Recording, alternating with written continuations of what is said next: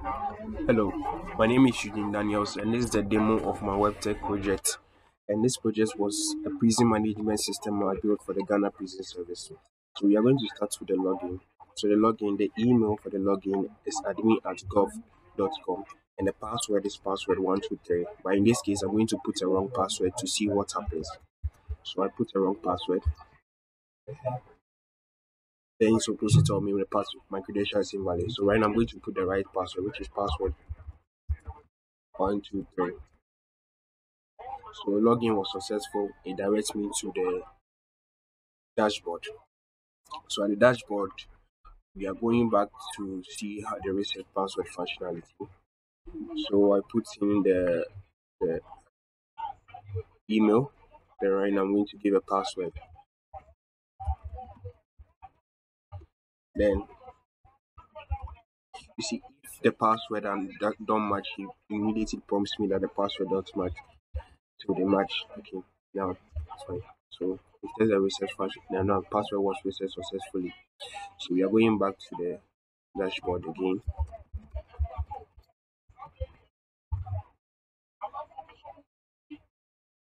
So login was successful once again. Now on the dashboard, you could see the total number of prisoners, the total number of employees, the total number of visits per month, and also the total number of prisoners that are currently in the database. All this information are being taken from the database. And now we are going to where the image section is. So at the image section, that's where we could see image. That's where we could see information about image. We could add information about image. We could delete and there's no delete functionality for the image. So here you could see the total number of remands in the prison. You could see the total number of convicts. You could see the total the prison with the highest number of people. And as you can see from the graph, it's a handful. They have 6 people and right now the total number of inmates in the database is 14. Now, we also have a graph which shows the gender ratio, the number of males to the number of females currently in the database. These graphs and the data from this, the graph shows data from the database. So right now, I'm going to walk us through adding of a prisoner to the system. So we add a case. So all this information has widgets. All this field has widgets, which is used to validate the input of the administrator. So for the sake of time, I'm going to use dummy values.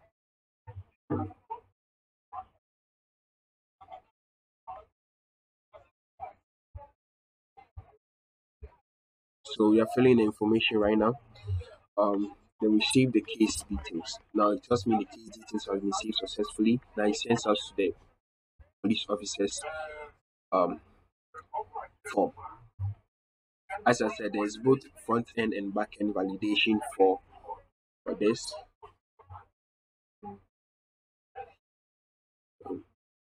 Okay, police information has been saved successfully. Now it directs us to the prisoner where we want to save our prisoner.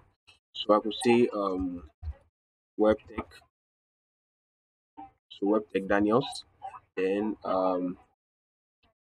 Ghanaian, the height, the weight, the date of birth, the sex.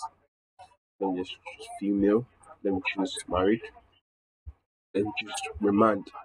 And the eye color, let me choose brown. Complexion fair. He will be put in block D or A block F. Sorry. Now the latest possible release date, the day that they are going to release him. The first name and last name of the next of kin. Okay. Then I'm going to upload an image of the prisoner to the system. So I'm going to select this image as you can see. So it gives me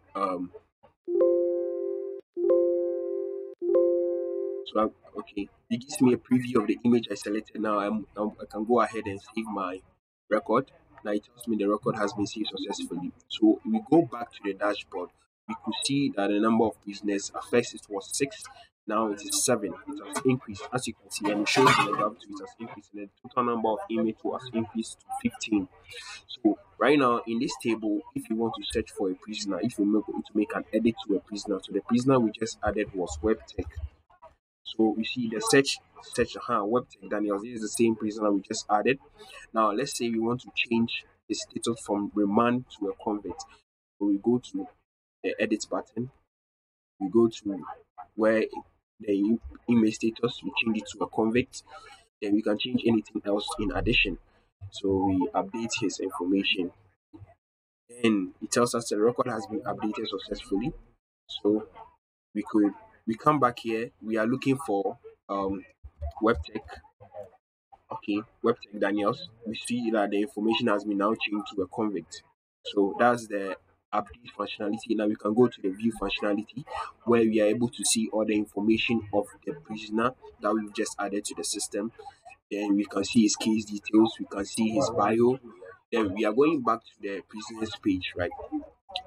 So there are other sections such as the employee section.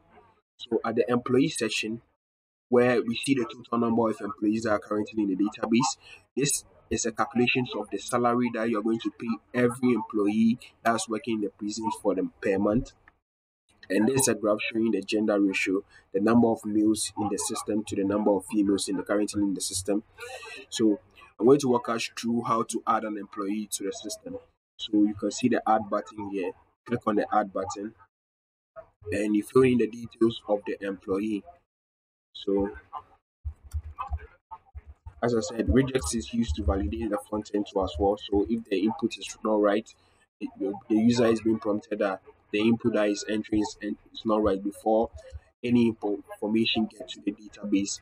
It has been validated at the front end, and at the back end too, there's a validation for all the information that I am giving here. So as you can see, on key app there's function there's regex that is checking for everything that I'm doing. So I just save the information. So record has been saved successfully. Great. So as we did for the prisoner, this also has a edit functionality. So the prisoner employee I just added was Eugene. So when you search for Eugene, you could see him here. You can choose to edit his name to Eugene, change the Eugene to Yon, then I can update it. So it tells me the information has been updated. So we can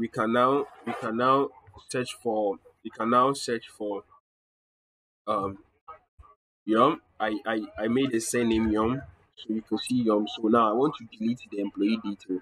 I just click on the delete button beside it. I can choose to cancel.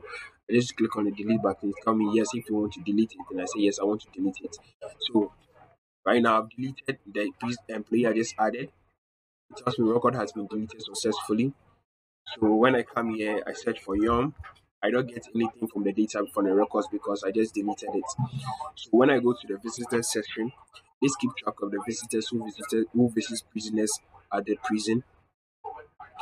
So we start by we've done the add functionalities, we've done the update functionalities, we've done the delete functionalities. We could just simply add a prisoner by just clicking on the add button at the top.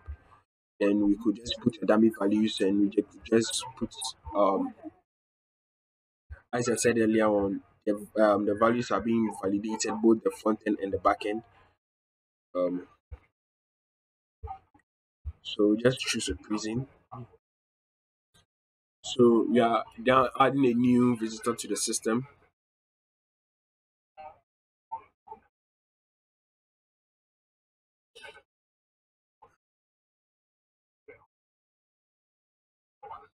Currently my internet is so slow, so please forgive me for that. So yeah, the visitor information has been added successfully, as you can see. So this is the addition functionality. Now I have another thing else I want to share. And also, as you can see here, all the tables had this kind of buttons over here. The visitors section has the same thing. The employee section had the same thing, and the email section too has the same thing. So in here, what I was trying to do that I was making a way that the user can be able to export the information that he has. So you can print your information, as you can see here. It sends you to the print page where you can print all the details of of the prisoners in there. You can cancel the print. So also, if you want to download it as a PDF, you can download it as a PDF by clicking on this. You can download it as a PDF. And also, if you want to download it as an Excel file, you click on the Excel. The information will be downloaded as an Excel. And also, if you want to download it as a CSV, you could download this as a CSV. As you can see, you have downloaded it as a CSV. And